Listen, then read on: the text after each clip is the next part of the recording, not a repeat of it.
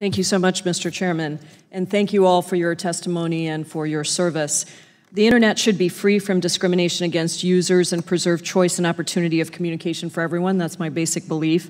In my hometown of Seattle, believe it or not, my constituents still experience the consequences of a lack of competition among Internet providers. Even though we have 6 broadband providers, their coverage areas don't overlap and result in slower speeds and higher prices for my constituents.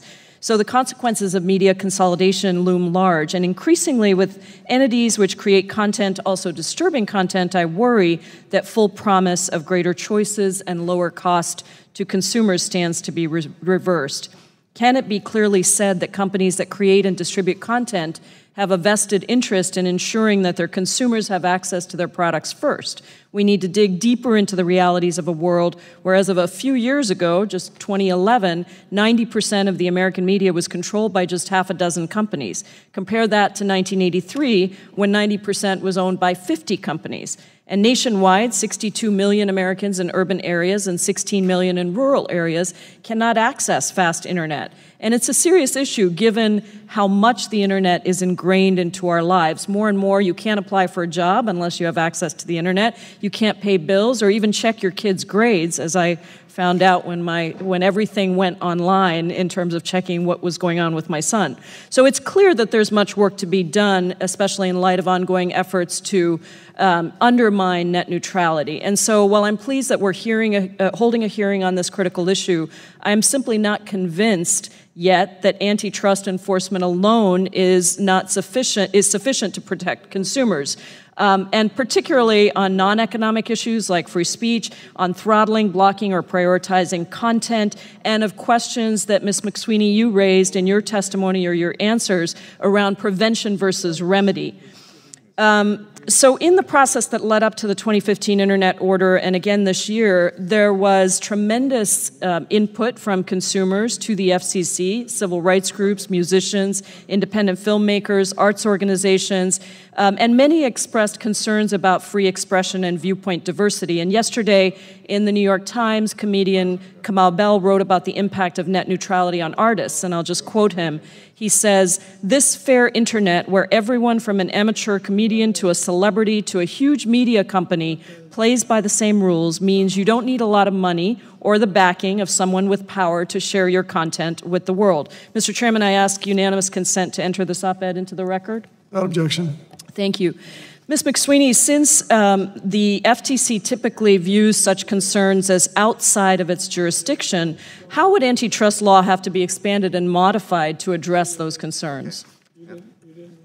Well, I think one of the questions that I would ask about whether we wanted to expand antitrust law to reach non-economic concerns would be whether we really want to take a set of tools that is designed to protect competition and consumers in the marketplace and expand it outward, especially when we have an expert regulator, the Federal Communications Commission, that already has expertise and a public interest mandate on this beat. So I would argue that we can get the job done by using the tools the Federal Communication Commission has and by perhaps expanding and complementing the FCC's jurisdiction with the FTC as a backup, but not I don't think it's necessary for this to be an either-or premise. So yes, there are ways we could expand antitrust law that I think, in my view, would be very helpful in promoting competition, not just protecting net neutrality, but promoting competition generally in the marketplace and online as well. And it would be helpful maybe in protecting consumers. But we already have an expert agency with an extensive record that has proceeded in putting in place very clear rules to protect the open internet.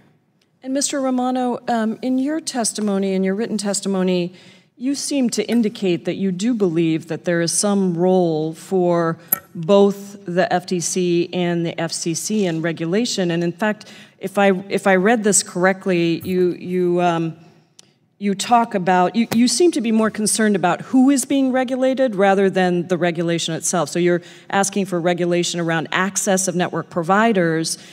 You're saying don't just put it all on the ISPs, put it on the network providers for accessibility.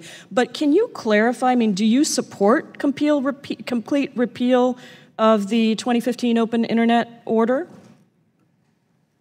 It's hard to say with respect to a 300-page order that there's nothing in there that we like. However, what I would say is that the rules that were adopted in 2015, and we're companies that have operated under Title II for years, were perhaps the most heavily regulated as local telephone companies historically, although today, of course, they're broadband providers primarily. The issue I think we had with the 2015 order is more that it took Title II, and it didn't just take Title II in a way that we were used to. It rewrote some of the rules and frameworks in a way that no one was used to. So, for example, in the privacy space, the CP&I rules that were under the FCC's Section 222 mandate in the Communications Act, we were used to operating under those as telephone companies with respect to telecommunications information.